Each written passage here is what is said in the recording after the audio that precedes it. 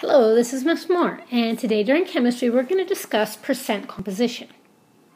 Today's essential question: how do you calculate the percent by mass of an element in a compound?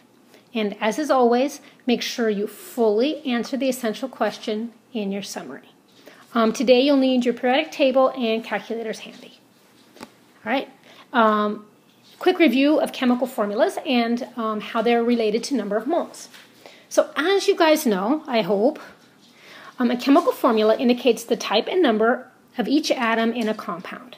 For example, if we had H2O, that tells us that there are 2 hydrogen atoms for every 1 oxygen atom. So number 3 says, so a mole of water is made up of 2 moles of hydrogen and 1 mole of oxygen. So let's think about that for a minute. If I had 1 atom of water, I would have 2 hydrogens and 1 oxygen. What if instead I had 2 molecules of water? I would then have 4 hydrogens and 2 oxygens, right? And if I had 10 moles, well, that's not a good place to put it, is it? Let's try that again. If I had 10 moles or 10 molecules of water, that means I would end up with 20 hydrogens and 10 oxygens. That's like 100, huh? 10 oxygens. You could take that further and say if I had a mole of water, if I had 1 mole of water, keeping in mind that that's 6.022 times 10 to the 23rd, that would mean for every, I would have 2 moles of hydrogen and 1 mole of oxygen. Okay? Percent composition of a compound from the formula. Relative amounts of elements in a compound are expressed as percent composition. The percent by mass of an element in a compound is the number of moles of the element multiplied by its mass and divided by the mass of the compound and multiplied by 100. Oh goodness. Well, that's in words. What I just boxed in is the actual formula. Percent mass of an element equals the moles of the element times the mass of the element divided by the mass of the compound multiplied by 100. Okay? This, if you would like, can go on your unit conversion table. All right, let's try to figure out how to actually calculate percent composition. All right, the steps to determine the percent composition of an element or compound. The first thing you need to do is find the molar mass for each atom in the compound. And again, you find that by looking at the periodic table. Okay, and let's see, I guess we need a practice problem. So we will figure out the percent composition of Na2S. Okay, so step 1 says find the molar mass for each atom in the compound. So we have Na, and on the periodic table it is 22.99 grams. And we have S, and it is 32.07 grams. All right, the next step is to determine the number of moles of each element in 1 mole of the compound. So the subscripts here tell you the number of moles. Okay, so that means we have 2 moles of sodium and 1 mole of sulfur. Okay, now we need to calculate the molar mass of the compound. The molar mass of the compound is like we've been doing. You add up 2 NAs, the masses of 2 NAs and 1 S. So when I put that in my calculator, I came up with molar mass of Na2S. I got 78.05 grams. And there's 4 sig figs, so 4 sig figs, so I have 4 sig figs. And so now we take all of this information that we just figured out and stick it in to this formula here. Okay, and we're trying to find out percent mass. So we've got percent mass equals moles of the element, and we do each element separately. So let's start with Na. So we have how many moles of Na? 2, because it's Na2, remember? So 2 moles times the mass, which we came up with 22.99, divided by the mass of the compound, molar mass of Na2S, and we got 78.05 multiplied by 100. And that gave me 58.9109 blah blah blah percent. We don't count the moles as sig figs, it's just a counting. So we look at the other numbers, and so we've got 4 and 4. So our final answer is going to be Na is 58.91% of the mass of Na2S. We then do this all over again, but this time with sulfur. So percent mass of sulfur equals the moles of sulfur, this time we only have 1, times the mass of sulfur, which is 32.07, divided by the mass of our compound, which is Na2S, which is 78.05, multiplied by 100. And I got, I'm running out of room here, 41089 and so forth percent.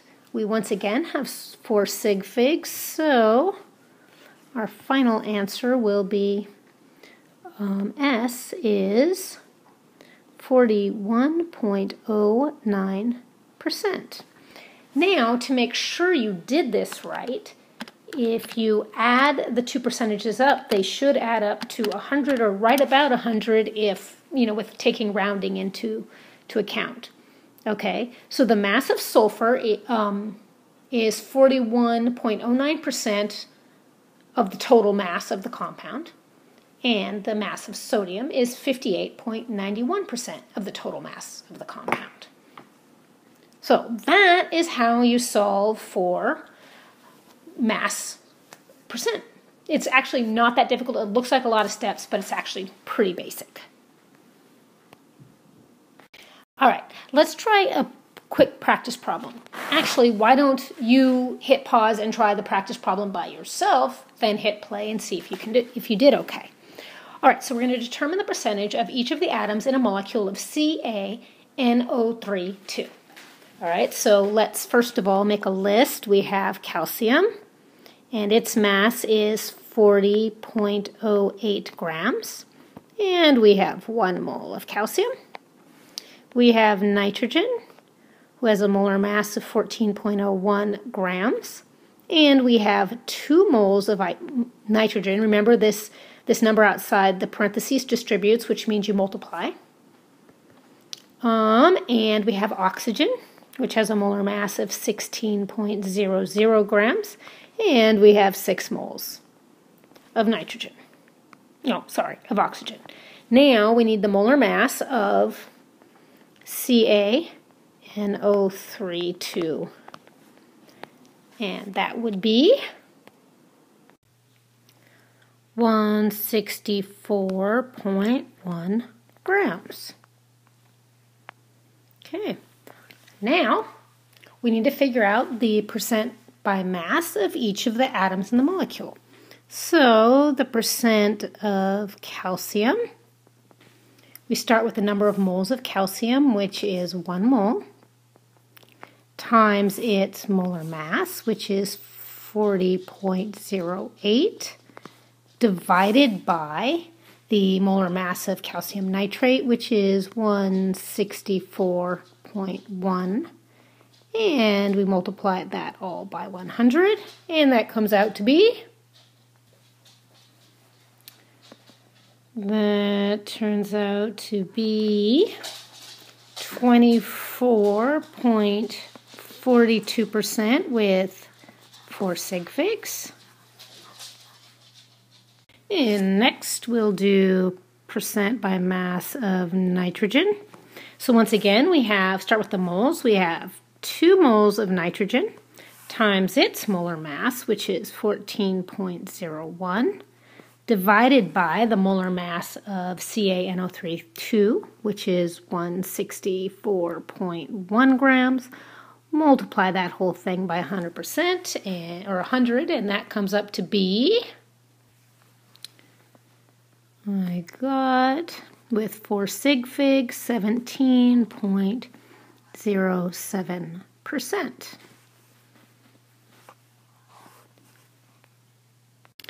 And last is percent oxygen. So we have 6 moles times the molar mass of oxygen divided by the molar mass of calcium nitrate times 100, and that gives us, let's see, percent oxygen with 4 sig figs is 58.50%. Now again, I would double check to make sure these add up to just about 100, and that should be it. So the percent mass of calcium is 24.42%, percent mass of nitrogen is 17.07%, and the percent mass of oxygen is 58.50%. So hopefully you don't see this as being too bad. So now the next part is to use this percent to do something else. Whoops, too far. We can use percent composition as a new conversion factor or an equality, like 1 mole equals 6.022 times 10 to the 23rd atoms, or 1 mole equals the molar mass. So percent composition can be used to calculate the number of grams of any element in a specific mass of the compound. And we'll be using the equality, percent mass of an element in grams equals 100 grams of the compound. Okay, that right there can go on your conversion table. So percent mass of an element in grams equals 100 grams of the compound. And then from there, you just use the factor label method like we've been doing to solve. Okay, so we're going to determine the mass of oxygen in 385 grams of CaNO3. Okay, so just like we did with unit conversions before, start out with a math problem. We have, that's not going to work, we have 385 grams of CaNO3 equals X grams of oxygen. Okay, now just like normal, we set up our grid and we put 385 grams of CaNO3 over 1. Now we're looking for an equality that has grams of a compound and grams of an atom. We have that equality, right? Right here. Percent mass of the element in grams equals 100 grams of the compound. So what we're really looking for is percent mass of the element, in this case percent of oxygen, equals the, equals 100 grams of CaNO3. All right, and we did this, right? We just did this problem right here, and the percent mass of oxygen was 58.50%. And we're going to change that. We're just going to make that 58.50, drop the percent sign. So equals 58.50 grams oxygen. All right, now put this thing in the grid. Who goes on the bottom? We have grams, but we have grams here and here as well. So what else can we use to identify which one goes at the bottom? How about the molecule? We have that molecule, so we'll put 100 grams CaNO3 at the bottom and 58.50 grams of O on the top. Our units and compounds cross out, and we're left with gram O, which is what we are looking for. Now we multiply across the top, and that gave me 22522.5 grams oxygen over 100. And now we divide, giving us 225.225 grams oxygen. We got to go back and look at our sig figs. We have 3 and 4 and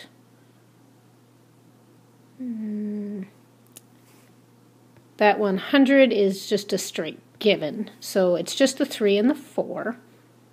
So we don't count this as a sig fig. So we have 3. So our final answer is going to be 225 grams oxygen. Okay. Hope that wasn't too bad. That's it for today. Have a good one.